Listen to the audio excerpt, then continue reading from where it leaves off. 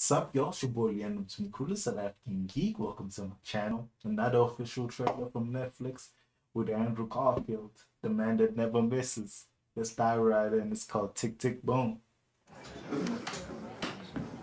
Is it a musical? Normally when creative rent, yeah. This is the life of Bo Bo Bo Bo. This is the life of Bo Bo Bo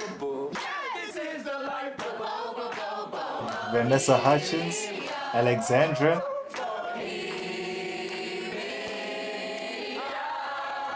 Bo Bo Bo Bo.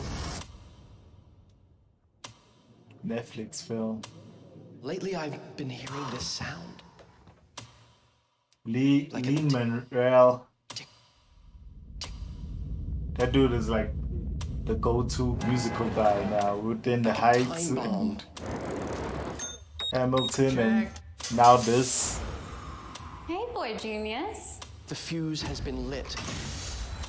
Damn, it's shot beautifully. The clock counts down the seconds. It sounds great. Do you know how many Jonathan Larsons there are? It's gonna be so many performances. The flame gets closer and closer and closer.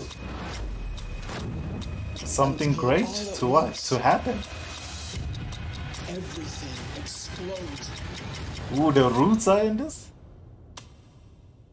Tick Tick Boom. Interesting title.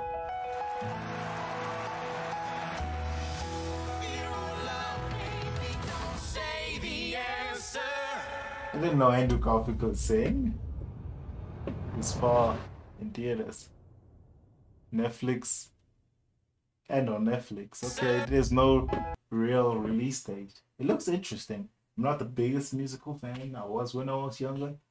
High School Musical, you saw how quick I saw Vanessa Hutchins. But I loved Hamilton. I haven't watched In the Heights, so I can't give you. I just hated Prom from Netflix and Ryan Murphy.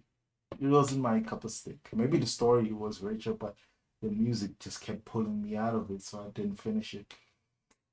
Let me not say I hated it. It wasn't for me. I wasn't the demographic. Let me say that.